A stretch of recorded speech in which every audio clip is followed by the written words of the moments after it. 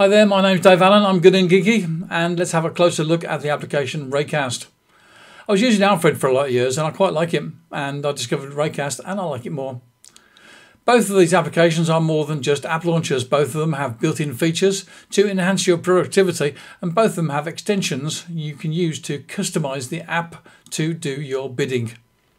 I suspect that the application Raycast has more extensions available. It can be a very good idea to use both of these applications. I like to put the favourite of these two on the keyboard shortcuts Cmd and Space bar, the one that used for Spotlight, and I put the other one onto the Option Space bar. Raycast at the moment is in the #1 spot. My muscle memory guides me to my favourite of the two applications. It's easy to get the Command Spacebar with that, so that's what I do. Apart from using Raycast to upload applications or use it instead of Spotlight to find files, I often use it to access my latest Clipboard items. I get quick access to Clipboard and I just have to type in the letters CLP. This takes me directly to my Clipboard history.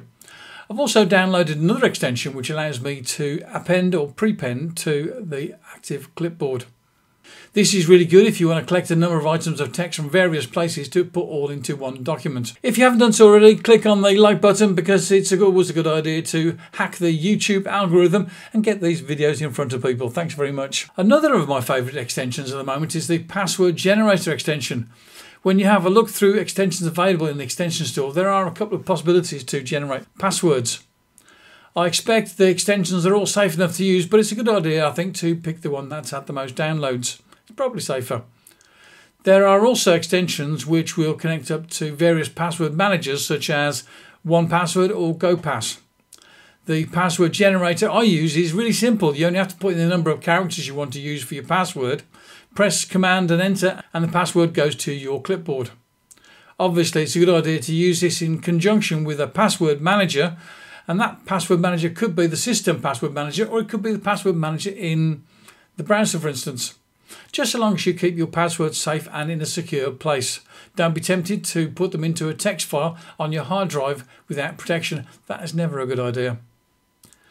It is a good idea to use two-factor authentication wherever possible, and you could connect Raycast to the Authy application with the extensions available for that app. Another application I use on my computer is called Bunch, and this is a highly configurable application launcher and quitter, and you can put a bunch of applications into it. That's why it's called Bunch. If you work regularly with a bunch of applications, you can make sure all those applications are open and ready for you to use with just one click. Bunch is just the job for this task. Raycast gives you quick access to your bunch setups.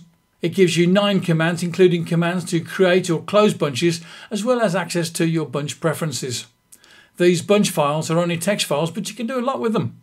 Open, hide, focus, activate apps, run an Apple script, set the desktop so it's ready or clean for when you're recording a screencast. You can send keyboard combinations to make other things happen, such as a command to Moom to set a size for an application which you've just launched. Look out for a video soon about using Bunch. Have a browse through the extensions in the Raycast store. Have a look at the featured extensions and also the training extensions. You're bound to find something in there which you're going to want to add to your Raycast system. If you are a big user of Apple Notes, or if you want to get access to OpenAI GPT3, or maybe you're a user of Fantastical, there's a huge variety of extensions for you to try out and see how they're going to fit in with your workflow. You'll have to decide yourself whether it's easy to use Raycast as a bridge to the application, or if it's better just to go directly to the application and do whatever you need to do. Some Raycast workflows will save you time and clicks and enhance your productivity. So you've used Command and Spacebar, and then you follow that with a shortcut key or an alias, and you'll be speedy quick to get where you need to get the job done. Using the keyboard and keyboard shortcuts is great for productivity in general. It's kind of like the apps that you have now which have a Command P hotkey which takes you to a search, like in Obsidian for example. You only have to type a couple of letters and the fuzzy search brings up what it was you were looking for. And there's less messing about with menus to get things done. So when you open Raycast, you get suggestions based on recent use of the application, followed by commands. Use the arrow key if it's quicker than typing in more characters to get where you want to go to. If there is something you use more often, make it a favourite. Assign a keyboard shortcut or an alias and you'll get there quicker. The other keyboard shortcut that you have to remember when you're using Raycast is Command K. And this gives you more options relevant to your choice. Shortcuts. Yes, you can run shortcuts from Raycast. Start typing in the name of the shortcut and make it happen. I have a shortcut, for instance, which toggles voice control. I use dictation a lot. I also have a keyboard combination outside of Raycast to give me to voice control quicker. Have a look at this video at how to use voice control. When you're in Raycast and you've chosen one of the options, it's possible and actually necessary to go back to the starting point if you want to run a different command. For example, you won't be able to do anything with the Obsidian extension or with Snippets if you're in the file search dialog. Snippets are great in Raycast. Have a longer piece of text inserted by typing just a couple of letters, a keyword or a code.